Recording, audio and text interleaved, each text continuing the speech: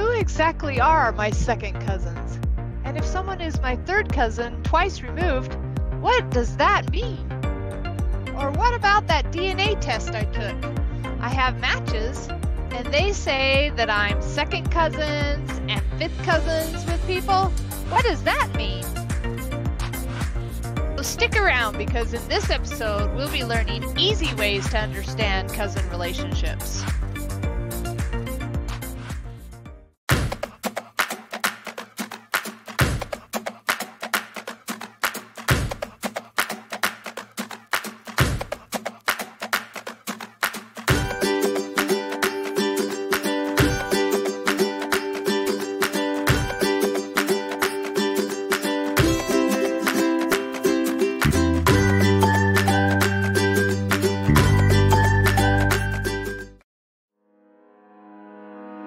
Greetings, normal humans. Prepare yourself to jump in and learn a simple and easy way to figure out cousin relationships. You'll be amazed at how simple it is.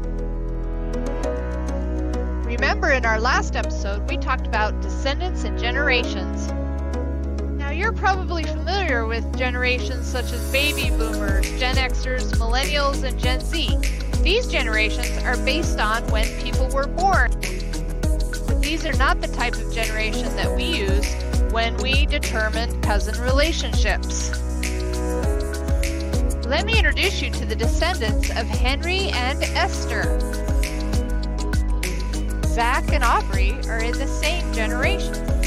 Jordan, Julie, Zoe, Jeremy, and Zell are in the same generation. James, Ann, David, Thomas, Abby, George, and Jean are all in the same generation. Now that we understand the type of generation we're talking about, let's learn one more concept we need to know. Most recent common ancestor.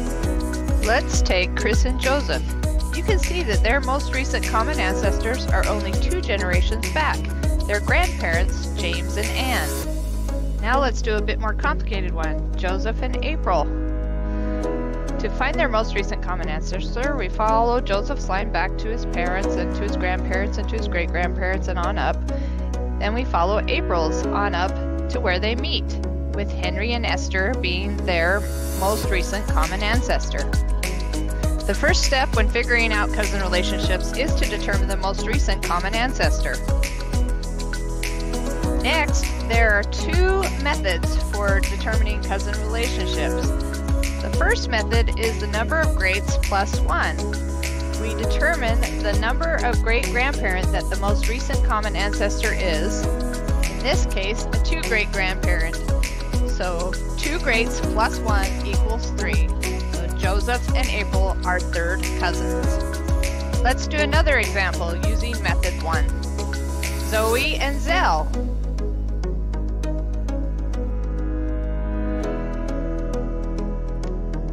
Their most recent common ancestor is their third great-grandparent, so 3 plus 1 equals 4. So Zoe and Zell are fourth cousins. One more example for method 1, Chris and Joseph. Their most recent common ancestor is their grandparent, James and Anne. So 0 greats plus 1 equals 1. They're first cousins.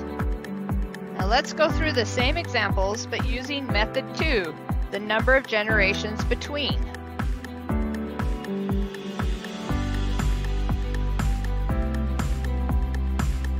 Notice that we do not include the generation of the cousins and their most recent common ancestor, but just the generations between.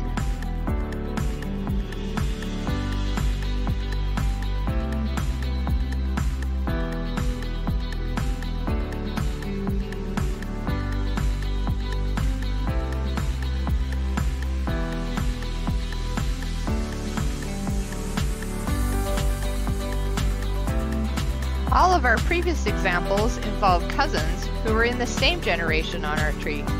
Now let's do one where they're not in the same generation. Zach and April are not in the same generation. Their common ancestor is Henry and Esther. So we start with April because she's closer to Henry and Esther, and we figure out what cousin relationship she would have to those in her same generation.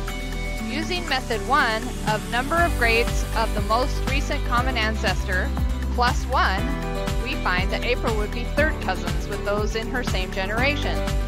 Zach is 2 generations away from April, so he is twice removed from April. So they are third cousins twice removed. Let's take another example of Zoe and Thomas. Let's figure out the cousin relationship of Thomas's generation. 0 plus 1 equals 1, so they're first cousins.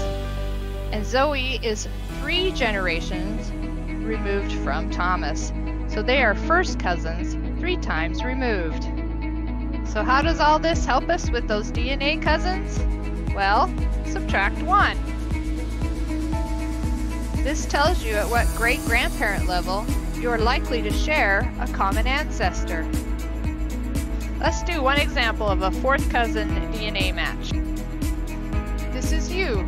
For this example, we'll give you some made-up ancestors. Using our 2 methods, we subtract 1 to get 3 great or 4 generations between.